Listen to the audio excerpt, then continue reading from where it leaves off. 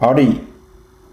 Now that we have installed all the packages on our virtual machine, we're going to learn how to set up a remote desktop to access this virtual machine from our computer or from any other devices and get a graphical interface.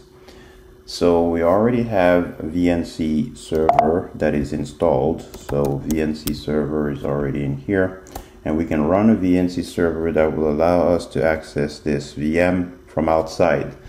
Before you do that, you want to set up or configure your firewall accordingly.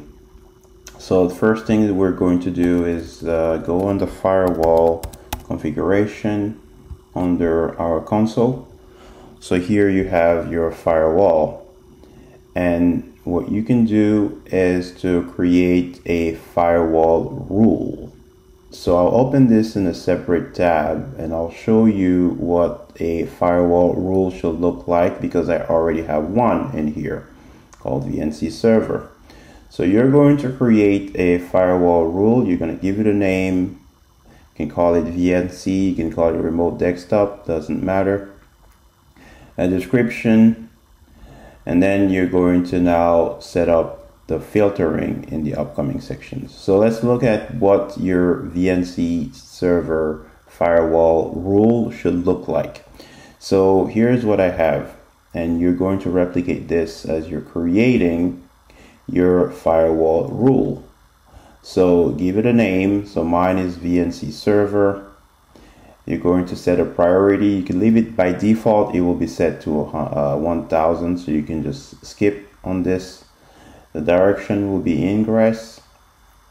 And then here we have targets.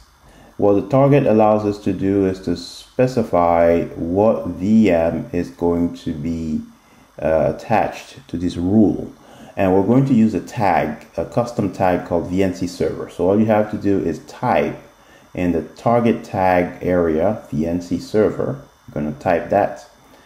And for the IP address branches, just type all zeros, 0000/0. Okay, but you also have it here. You can just use the same IP as you see in here, 00. It's really the same thing that you have whenever you're typing. You can just leave this as 0000/0. So that allows you to accept any IP address, pretty much. Now here's an important part. On the protocols and ports, you're going to specify the protocols and the specific port. So we're using TCP on port 5901, and this is the port that VNC viewer uses. So it allows your machine to listen to incoming traffic on these ports. So that specific port 5901, you're going to check this, and that's all. So recap, give it a name, give it a target tag, call it VNC server, and we're going to use this tag. So remember what your tag name is. Put the IP address, zeros, and then choose TCP port 5901, hit save. So now we've got our filter, our firewall rule created. Let's go back to the VM instance now. And under our VM instance, we're going to make sure that we have this tag that we just created in our firewall rule. Again, the tag allows us to apply the rule to that specific VM instance. So click on Ubuntu VM and go to edit, and you can add or you can write the same tag in here. I'm going to search for tag on this page, and here are the tags that I have in here, right? So I am going to add the tag VNC-server as a network tag. So again, it allows me to match my target. So as I had in here, when I specified a target, I should have the same tag. So I already have it in my VNC server, my existing VNC server rule. So that is it. you now have a firewall rule that will allow you to access your VM using VNC viewer. Okay, so we saved it. I think this is ready. The tag is now added. Alright, so next we're going to install a few more utility programs. So you do a sudo apt-get update, and we're going to install tight VNC server. So here sudo apt-get install tight VNC server.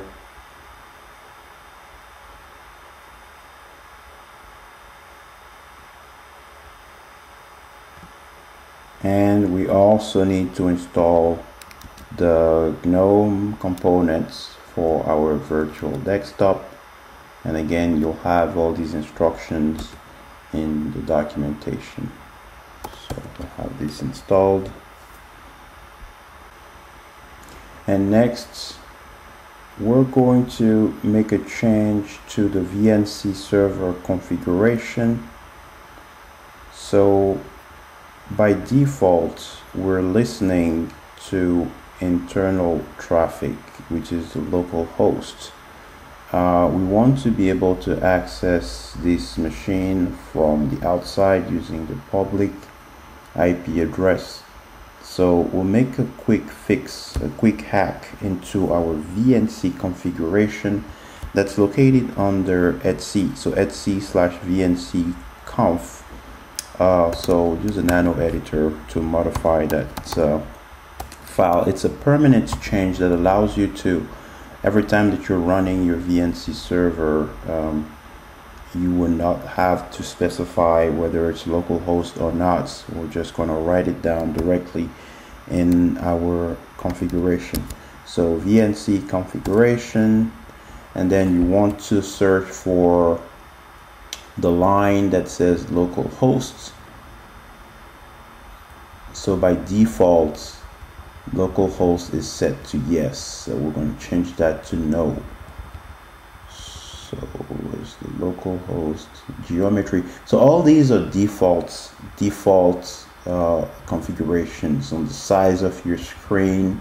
So you don't need to change any of these. But in here, you could see localhost should be localhost. Should a tight VNC server only listen on localhost or for incoming VNC connections?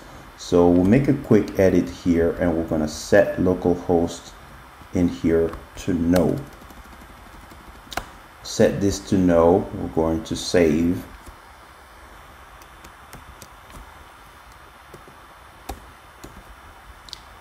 Okay, so we need to set this, and you need to be sudo to do this. So let's exit.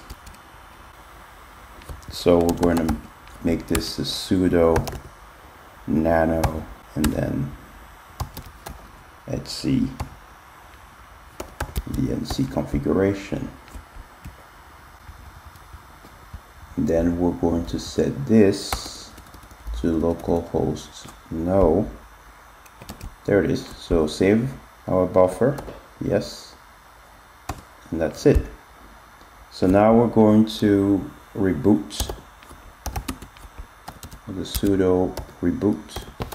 So that's going to log out our machine where our user will be logged out for a few seconds. We're going to wait. It says connection failed, so that's normal. Just wait for a couple seconds, and then we're going to get back in. Okay, now here we can click on retry. And now we're going to fire our VNC server. VNC server. And you can see it's requiring a password. So you can choose your own password, and you can write it down.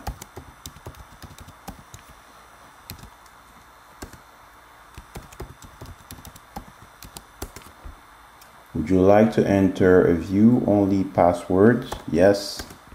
Also enter a password.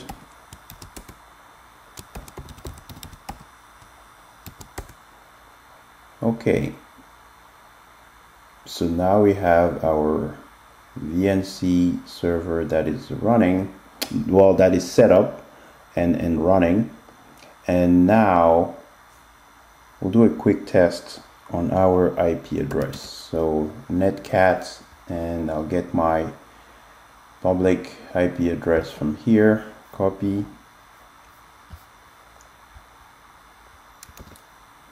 This is 5901, and then I get a ping back, and that tells me that we're actively listening on this external, on this port, on this external IP address, which happens to be the IP address of my machine. Next, you need to install the client on your computer. We're done from the server side now. Server is running on your Ubuntu machine. Now, what you need to do is to move to your computer, and you need to install a viewer, like a remote desktop application, right? That will allow you to connect to your computer. One of them is Real VNC, so you can search online for your favorite one. We'll search for Real VNC. It's free, and you can download it. It's available on Windows, Mac, Linux, of course. And I already have mine that is installed on my computer. Okay, so I'm going to open this right here. This is what the VNC viewer should look like when you install it. And in here you have a field in which you can enter an address, and you can create an account also if you want to keep track of your host's records. So in here I'm going to go and copy again my IP address, right? Because again, if you look at your server is running, right? And we're expecting traffic to come through this to target this IP address on this port. So copy the IP address, same IP address we know is a public IP address, and put it in our VNC window here. And then you want to specify the port, which is port 5901. Hit enter. And then it tells you the connection to the VNC server will not be encrypted. That's not a problem. Just hit continue.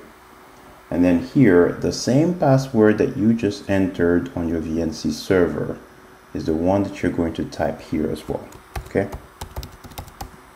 So again, when you were setting up your VNC server for the first time, it asks you for a password, right? You require a password to access your desktop, and you enter the password. I hope you wrote it down, because now is the time to enter it here. And I'm going to set remember so I don't have to do it all the time.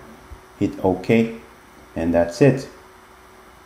I am logged into my machine. Now, I depend on your connection. You know, you might have a great experience using a remote desktop. It all depends on your bandwidth. Okay, authentication required. You can hit cancel. That's not a requirement for now. And then this is it. You have access. You can go full screen. You have how you call this, a GUI pretty much, right? You want to access your applications. Here are your applications. You want to launch a browser. You have access to Firefox is installed by default, so you can connect, use a browser, you can use a file system, and pretty much everything that you want. So it's helpful whenever you're doing some experiments, let's say using a web form, or you just want to use your graphical interface instead of the plain old text terminal. You can also access your file systems from here directly. So in here are your files, and you can see you have the exact same structure. And of course, the terminal. So I'm not sure why, but if you still want to use a terminal in the graphical interface, of course, you have access to it. You go back to the menu in here, and then you can search for your terminal. no terminal in here. But I don't see why you will do this, because you already have a terminal, right, from SSH. So this is pretty much the same thing. You have your shell in here, the same as you had right here as well. All right, so that sums up installation of VNC, setting up the server, making sure that you set localhost to no, use your public IP address. In the next video, I'll show you, if you have an iPad or a tablet, how you can also set up a terminal on a tablet that will allow you to access your VM remotely. Thank you.